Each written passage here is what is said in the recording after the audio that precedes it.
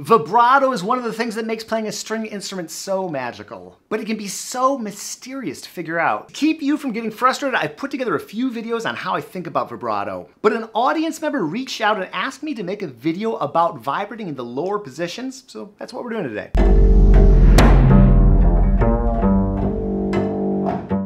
I'll link up to my other vibrato videos in the description, but a quick introductory exercise that I love is to just find on the G string the note D. If your bass is like most basses, the D will be right here at the neck block, but it might be a little bit higher or lower depending. So just find that D, put your first finger there, and just vibrate on that note. Notice I'm not using the bow right now, I'm just getting this motion going. If you can do that, great. If that's a challenge, watch some of those other videos and then come back to this one. Getting that first finger comfortable, getting that second finger comfortable on E flat, getting that fourth finger comfortable on E, and then adding in the bow for those notes. Can you do this nice and relaxed and unforced?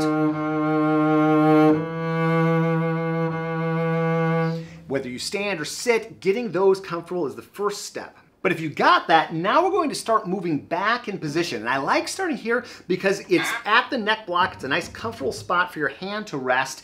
And you can do it over this harmonic right here. The notes are a little bit closer together. It's also a little closer to your center of gravity. So the challenge is that you are actually, getting a little bit further away from your center of gravity, a little bit up here. Balance issues come into play. You may want to try sitting down, and that might unlock a lot of things because there is a little bit of balance that goes on. And I will link up to some resources I put together about that, but just a quick shortcut. If you're having issues with any of this, simplify, simplify, simplify, figure out what the issue is, and sitting down might actually unlock a lot. We will move down one position from this neck block position to where your tuning harmonics are. And I'm going to call that third position today because that's what our viewer wrote in and asked about, but I've done a whole video on various fingering techniques, which I will link up to here. So this is between C and D.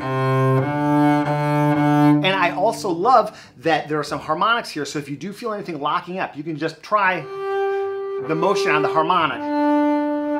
Because one of the issues could be that you're getting farther away from your center of gravity and your fingers are spreading out a little bit. So just sort of figuring out and just psychologically realizing you've only moved a few inches. So this should really feel almost identical to this with the exception of there not being that neck block right there for you to latch onto.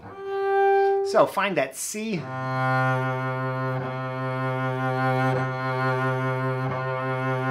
can go to C sharp.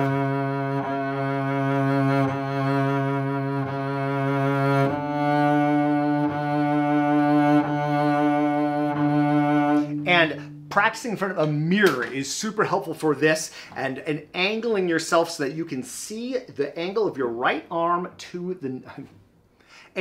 And getting an angle so you can see your left arm and the neck and the angle that they're at. I want to make sure that my left arm is 90 degrees, so it is exactly perpendicular to the neck. Now, the bass doesn't stand completely upright, when I play at least, there is an angle. So your arm will look like it's drooping a little bit toward the ground, but the important thing is to just look here and make sure that this is a 90-degree angle. If you're having issues, that is one of the most likely causes I've seen from so many dozens and dozens, probably hundreds of students. If you're having issues, you're probably angled a little bit too high or a little bit too low. So just getting that Goldilocks and making sure you're comfortable is great. And again, just going back and doing a harmonic. If you feel yourself tiring out or locking up, go to harmonics and just feel that nice loose motion. And I have found that vibrato tends to be something that you kind of burn out on, especially in the early stages of working at it, or even now when I'm working up for a solo recital and I've been practicing for like an hour and a half, I will start to feel some fatigue in my vibrato, and that's just a sign that I have to stop, or I should stop,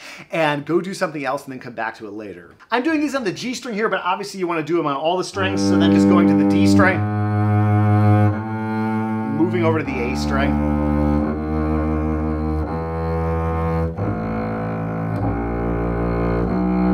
and you will feel your arm coming around the bass. They will all feel slightly different. All, what is that, 12 points of contact in this third position. So this fourth finger here is going to be a really different experience with the neck and the hand than the first finger here. Even with the same position, that's a really different world. So learning all 12 of those angles, worlds, points of contact, however you want to think of it, is really helpful. Siri, stop transcribing everything I say. Jeez. please. There's nothing to stop here.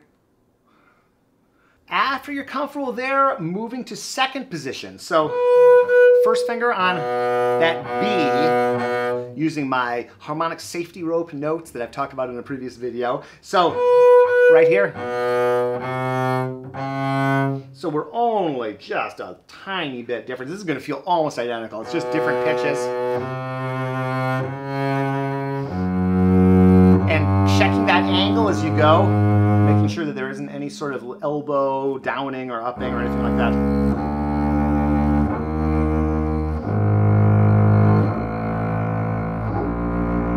And in terms of vibrato speed, I'm just going for a Goldilocks, you know, not too slow, not too fast kind of thing. You can get really scientific and put the metronome on, and the wonderful Jeff Braditich, who I had the pleasure of studying with a while back, he would say, figure out what your comfortable vibrato speed is. So just kind of feel that. So if we're here, and we put a metronome on, we think ya da da da da da da da da da da da. Whether it's da ga da ga da ga da ga da ga da ga or ya da ya ya, whatever's comfortable for you. It's probably not going to be too slow. That's what I found. That's what Jeff said, and I found that to be true. So whatever that speed is, just clock yourself. It's like a radar gun for someone, like a police officer seeing someone drive by. And then over time, work that speed down. Or up, but generally down. So just finding a comfortable speed, which for me is around 60 beats per minute, thinking 16th notes, ya da da da da da da da da. That's a great goal for vibrato on any part of the bass, and then you can speed it up, slow it down from there. I'm going to just move down to first position. Obviously you can do B flat right there too, but let's just go down to first position. So we've got that fourth finger right there on the B. And now here's where this might start to feel a little bit challenging because of the balance, right? So we are a fair distance, like over a violin distance. So yeah, this is a different world. But again, simplify, break down the chain. If it feels like it's locking up or you're getting a little bit of this, go back to here or go back to second position or go between or just try second finger maybe. That tends to be a comfortable finger. Try it without the bow, try it without pushing the string down, try it in between the strings. That can be great too. Try it on the side of the bass. Just really look at the vibrato motion from all sorts of different angles. And so we're here on the A. Really checking in with that arm angle to make sure that it is 90 degrees. And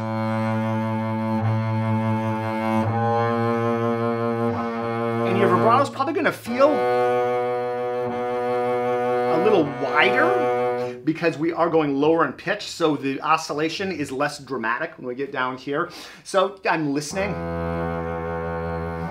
but also using all the senses I can. Sight, smell, I'm not sure. Touch, using my metronome, using my mirror.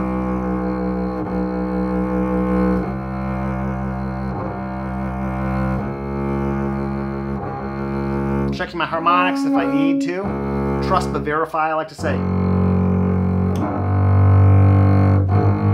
And these notes are getting further and further apart, and that's just part of the challenge of this part of the bass. As my good friend, scale skills author Andy Moritz talks about, just learning half position and first position is its own kind of peculiar thing. And the half position, you know, at that point, then it's about the stretch of the hand. Finally, we get down to half position. So right here on the A flat on the G string, A, B flat, and just remembering that this is the most extended our hand's going to be. When I vibrate, I like to let everything be nice and loose, but in the same hand span that I'm going to need. I don't like to let my fingers compress into one ball of fingerage. I like to keep some space here. I do let 1 and 2 go when I'm playing 4, and I have 3 and 4 down. I can adjust my thumb. I try to keep it basically the same spot, but if it feels like it's a little locking up, maybe moving the thumb behind 3 and 4 will help.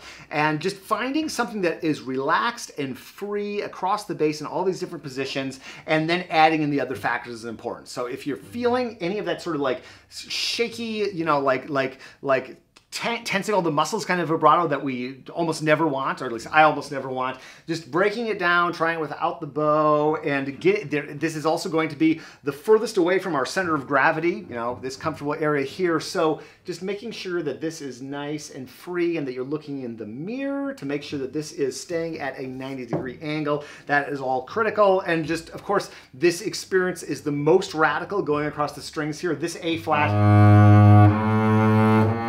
Now you need to feel my arm coming around the bass. And then here, I'm adjusting my thumb just a little bit on the back of the neck to accommodate this,